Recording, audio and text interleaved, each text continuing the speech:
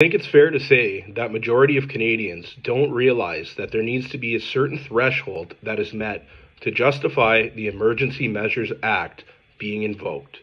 You can find it in Section 2 of the Canadian Security and Intelligence Act. There needs to be a clear threat to the security of Canada. Here are the following thresholds that need to be met.